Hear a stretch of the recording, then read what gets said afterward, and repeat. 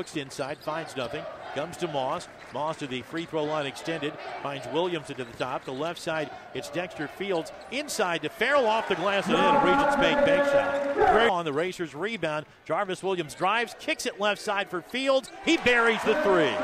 Nice job by Jarvis Williams. Takes the ball into the lane. Both defenders collapsed on him. Dexter wide open for the three. Cold shooting.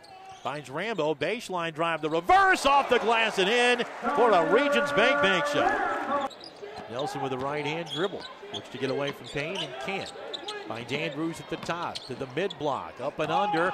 Blocked by Williams as Bowens had it shoved back down. The Racers pick it up and it's 50-31. Campaign finds Fields inside the free throw line. He puts it off the glass and in for a Regents bank shot. Rebound leaves it for Payne at the top of the key. They leave him open for three. Front of the rim won't go. Williams a rebound. He's got his double-double and he put it up and in. Oh, man.